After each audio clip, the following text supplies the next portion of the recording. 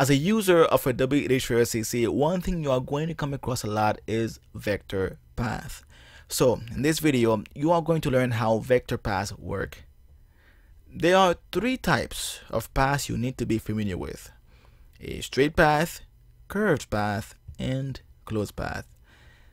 The first type is a straight path. It has two features: anchor points and the path itself. The anchor point connects where a line starts and ends. But in more complex shapes, it can also indicate where a segment of a line begins or ends. The path is the line that is between those anchor points.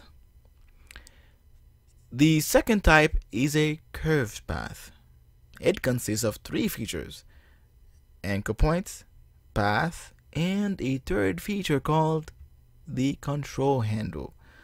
The control handle allows you to control the curvature of a line in between two anchor points.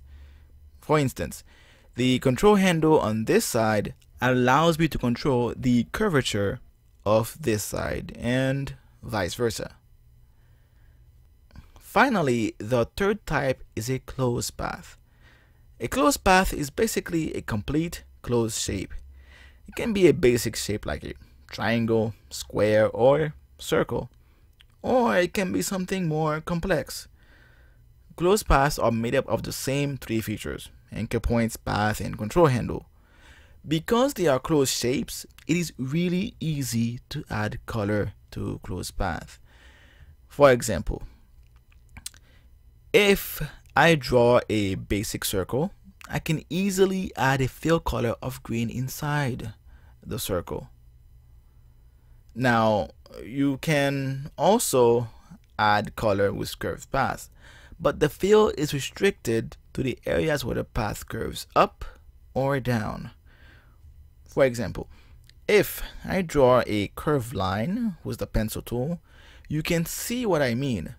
Notice how the green fill color is restricted to the areas where the path curves up or down. So, overall, as you can see, vector paths are easy to understand. But this basic understanding will allow you to use drawing tools like the pen and pencil tools much more effectively. So that's it for this video here, and in later videos you are going to learn how to use the drawing tools. So for more videos like this, please subscribe for more, and thanks for watching.